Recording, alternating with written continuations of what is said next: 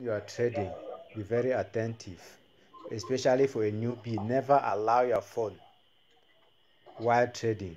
If you are new to trading, don't allow your phone. Always be by your phone to always check on it. Let's say if you are losing $3, $4, and you feel that the market keep going against you, you stop the trades.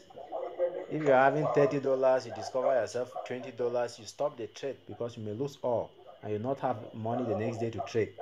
So the best thing I can say is to learn how to scalp, buying from 10 to 15 pips to 25 pips and back till when you really feel that you are stable, when you can now start entering. You may earn $25 today and tomorrow you not see it. You place one trade like that, the thing goes down. And there is also one advice. When I started this stuff, one guy told me that no, yes, you are having $100 in your account. Each day when you trade and earn $15, withdraw that money and keep it somewhere. Each day you trade $10 extra gain, keep it somewhere. So that if one day you place a trade and it goes against you $50, you know that you still have some money somewhere where you can easily send it back. That's how it was.